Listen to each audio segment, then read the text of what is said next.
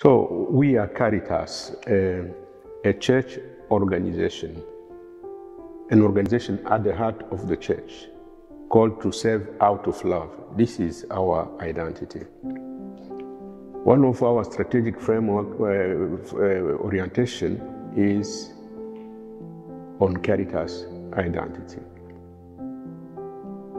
When we talk about our identity, we are just trying to say how we want to be recognized as a church organization. In order to foster this, during the last General Assembly, when the strategic orientation, strategic framework was approved, we came up with three main strategic objectives. One being to promote the participation of the poor in Caritas. The second one, to be a space for communion with other church organizations and actors working for charity, because Caritas does not have the monopoly of the service of charity in the church. So we have to work together in synergy, in collaboration, and not in competition or in duplication. And then we wanted also to work with other faith-based organizations, the civil society, in order to promote the common good, because we believe that together we are more. That is how we understand our identity. And on the first strategic objective, promoting the participation of the poor, this is a real priority for us.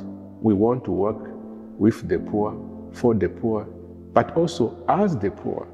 We don't want to consider them as just beneficiaries. We want them to be protagonists of all that Caritas is and does.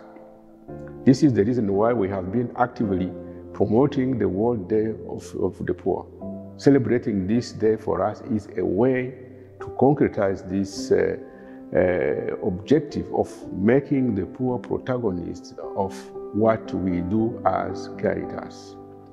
And lastly, we also care about working with other faith-based organizations. We know that we are not alone. We have been also very much engaged in dialogue with World Lutheran World Federation, for example.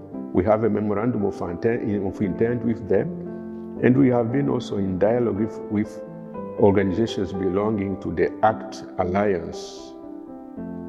And equally, we are very active in the humanitarian committee, because we believe that it is in joining effort that we can really make a difference in responding to emergencies and in promoting integral human development. So we want to be recognized as an organization which give a voice to the poor, which allow them to participate. We want to be recognized as an organization which care for communion and mutual support within the church and in the society. That is our identity as Caritas, serving out of love, promoting dialogue for peace, and joining effort to build flourishing communities.